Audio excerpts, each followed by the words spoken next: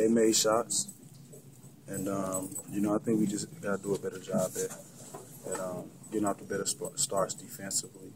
We shoot the ball, extremely well on the perimeter, and I think we got to make a conscious effort of playing inside-out basketball just to be able to free up some of the shooters, and we got to do a better job on the perimeter as far as defense is concerned, making it hard for them to get into our paint. How do you balance trying to get momentum going into the playoffs, obviously what you want, and then where you are now? What's the question? How do you balance trying to get momentum going into the playoffs? We just gotta find a way. We gotta find a way. I think it's too late in the season to be able. I think it's too late in the season to. Still trying to find what our identity is. We have to figure it out, like right now, as of yesterday, and we have to stick with what we know and play it to the team.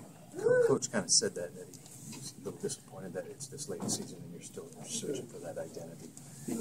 You would agree with that then? Yeah, I would. I would agree. It's too late in the season. This organization has been successful for 6 years, and right around this time we already know what the identity of the team is, and it is kind of frustrating that we're still trying to find it. Who do you believe this team is? Who is this team?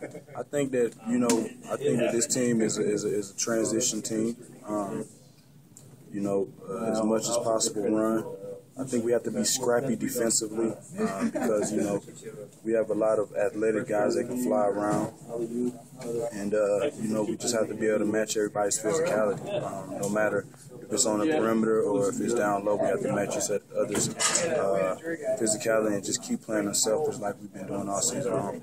How does an effort like tonight happen so late in the season? I mean, when the team is... I don't know. I can't answer that. I have no idea. The future.